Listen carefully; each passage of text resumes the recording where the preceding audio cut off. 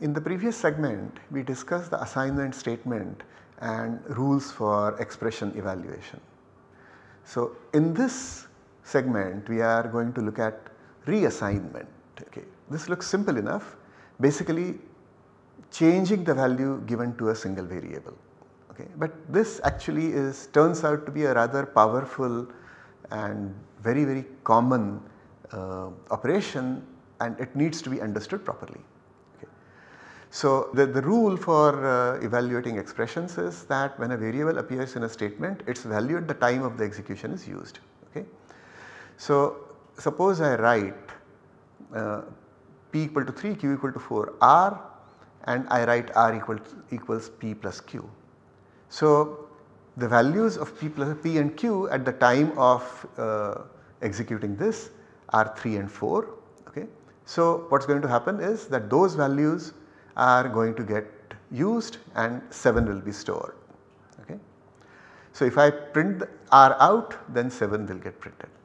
Now, suppose I use r, I write r equals p times q, then the current values of p and q will be used and 12 will get stored into r. Now, if I print out r, the current value of r, which is 12, will get printed.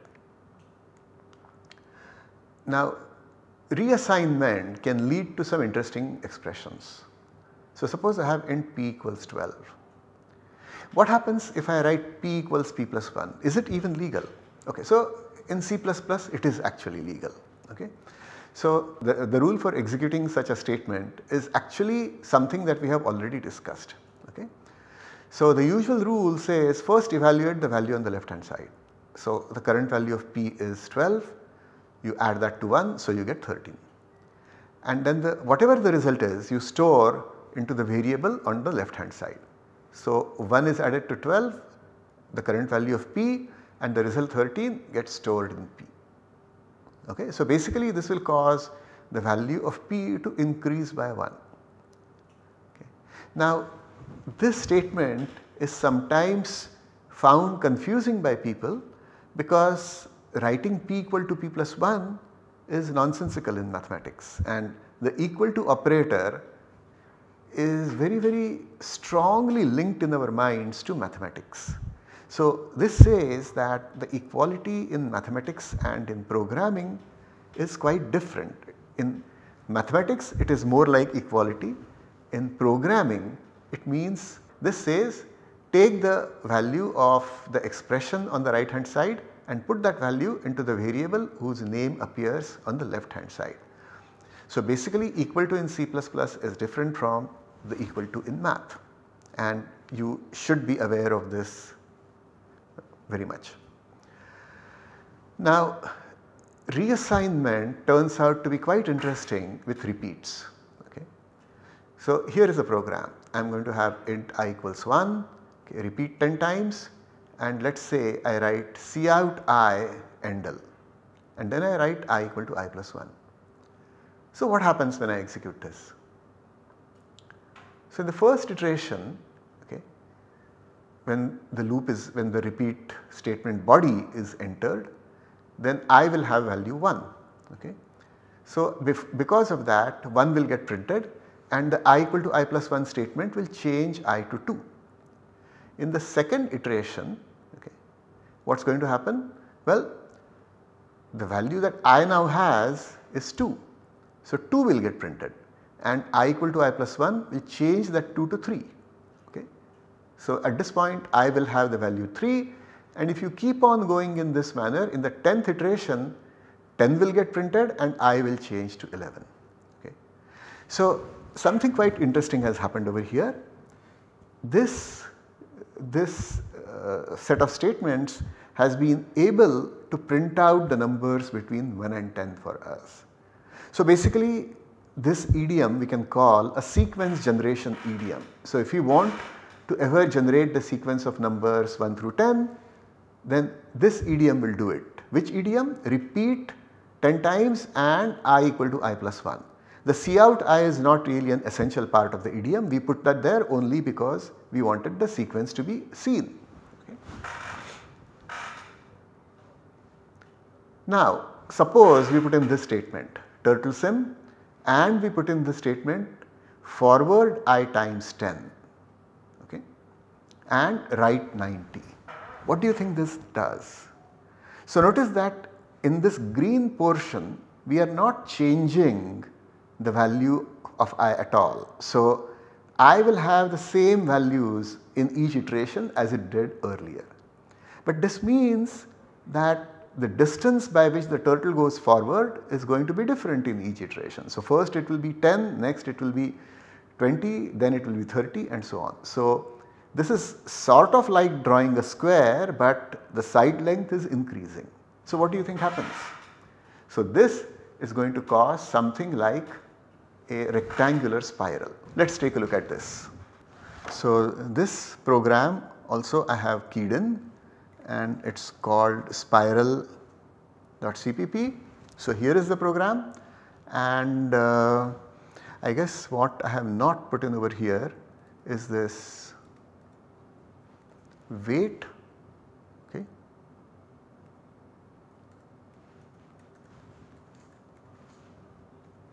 Okay, let me indent this properly because otherwise it does look a little confusing. Okay. So is it what we have written over there? Yes, it is. So it is also going to print I, but it is also going to cause movement. Okay, so let us see what this does. Okay. So let me compile it and let me run it.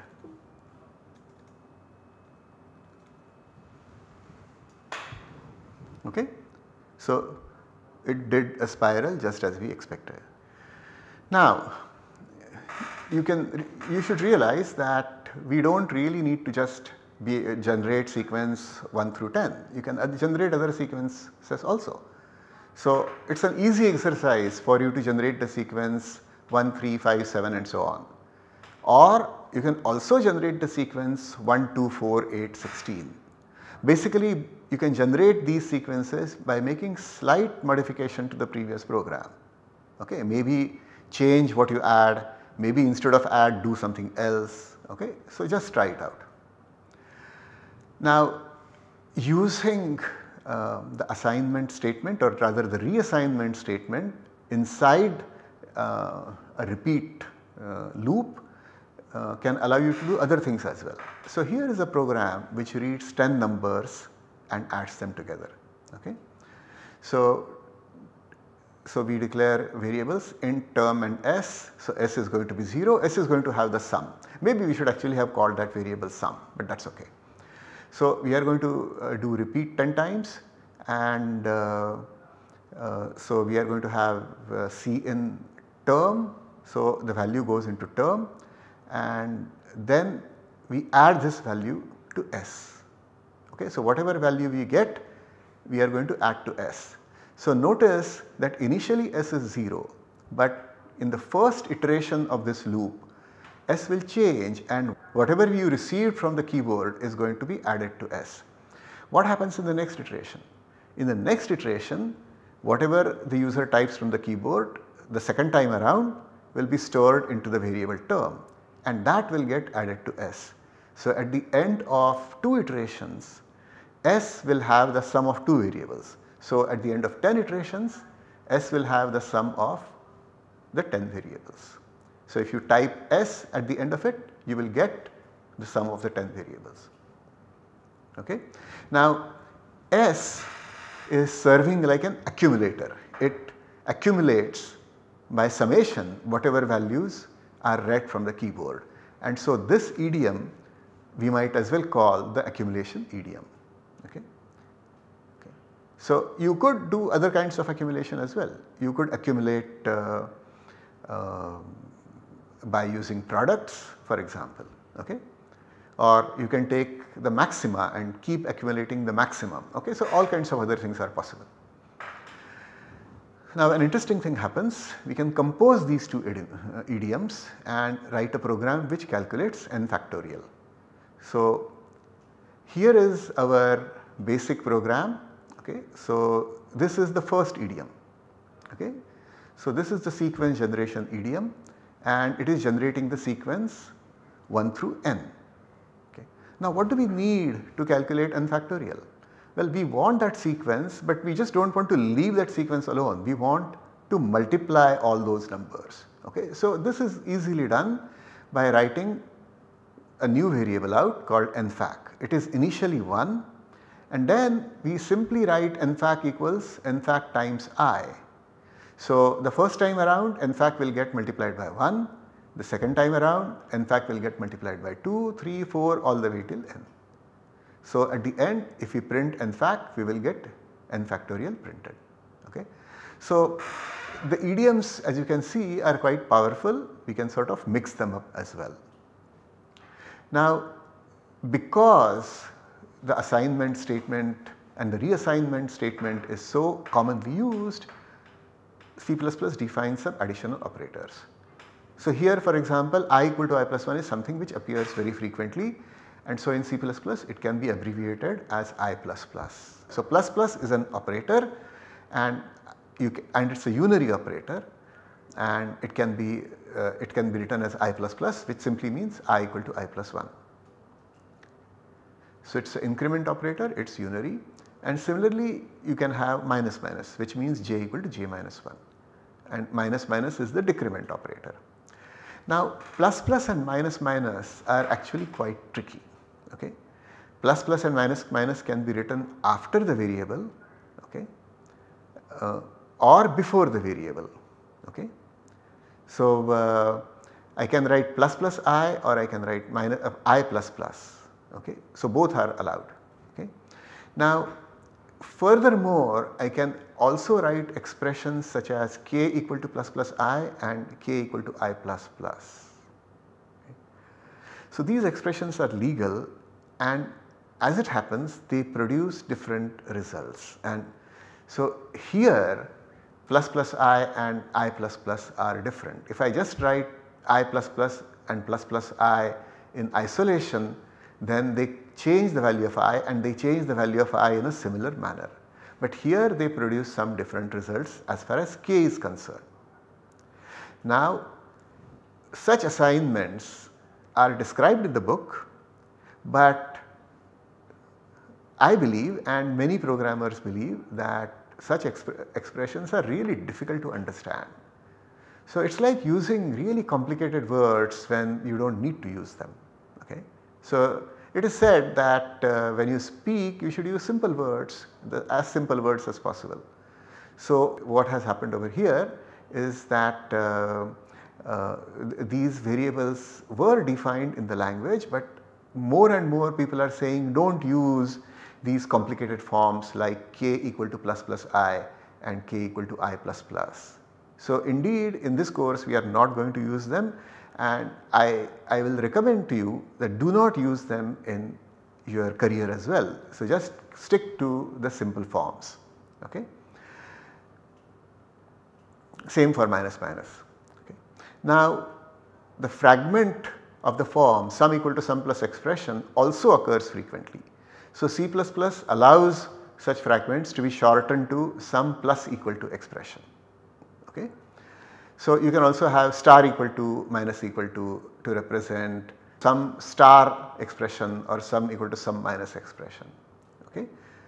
So if I write x equal to x plus equal to z, then really it is x equal to x plus z. So x is going to become 12 because x is 5, z is 7. Okay. Similarly I can write star equal to. Okay. So here if I write y star equal to z plus w, note that z and w do not change. I mean this is not something new that I am telling you, but just so if you get confused, remember that it is really exactly equivalent to writing y equal to y times z plus w, and this, when you evaluate this expression, z and w do not change. Okay, so here are some exercises for you to try out based on the material that we have seen in this segment. Okay. So what have we discussed in this segment? Well, we said that the value of a variable can be changed, okay, and assignments such as I equal to I plus 1 or j equal to j times 2 are allowed. They are useful for generating sequences. Then once you are able to generate sequences, you can compute expressions such as n factorial, and several other uses are also there. Okay.